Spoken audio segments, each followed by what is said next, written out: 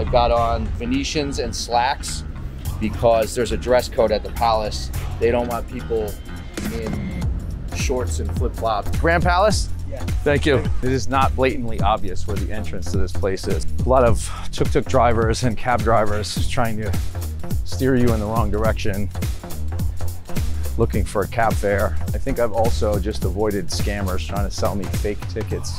Don't buy a ticket way out front. Wait until you actually get to the gate. When you get into the Grand Palace, you can hire your own English-speaking tour guide.